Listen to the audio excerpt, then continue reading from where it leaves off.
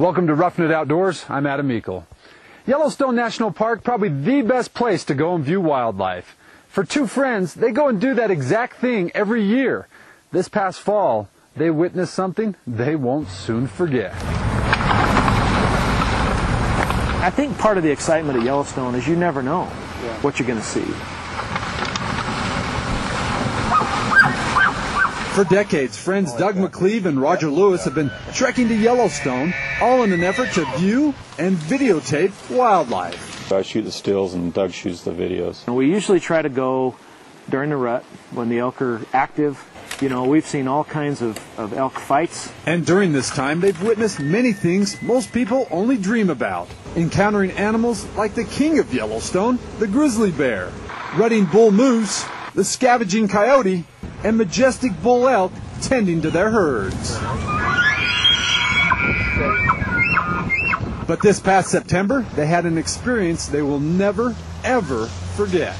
Driving north towards Mammoth at Twin Lakes, and we saw that cow elk bust out of there.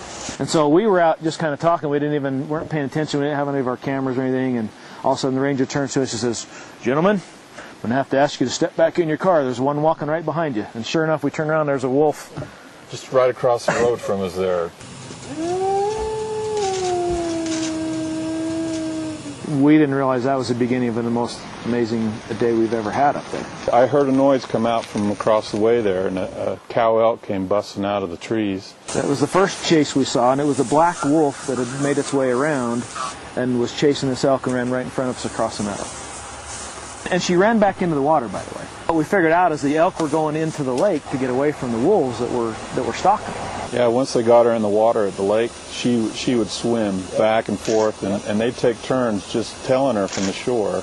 Yep. And every time she wanted to get out at one end, they'd chase her back in. Initially, I don't know about Roger, I didn't realize what was happening. I thought the wolves were just kind of hanging around the water waiting for an opportunity for an elk to come out and then they'd chase it down. Well, later, after this whole thing played out, we realized that wasn't it at all. They had a strategy from the beginning. They had already picked their prey. They're just wearing her out, exhausting her.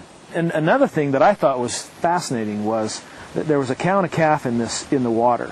They would swim away to get away from the wolves whenever they got close, but then they would swim back to the shore, get into about knee-deep water, and just stand there. And they stood back to back, and the calf would look one way, and the cow would look the other way, and they were just completely intense on watching for their own safety. I mean, the cow was trying to teach her calf how to survive.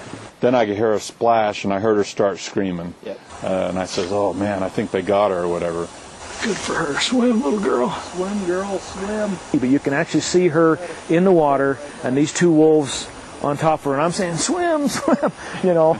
And eventually, she kept swimming, and eventually they both dropped off. But then again, they started again, and she just kept swimming back and forth, and these wolves would walk the shoreline. She got away.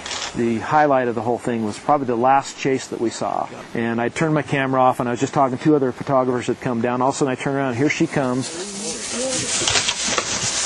I thought she was going to run into the camera, literally. I was figuring out what I was going to do because she was running directly at the camera. There was a wolf chasing her, and they literally came within about probably 15 feet.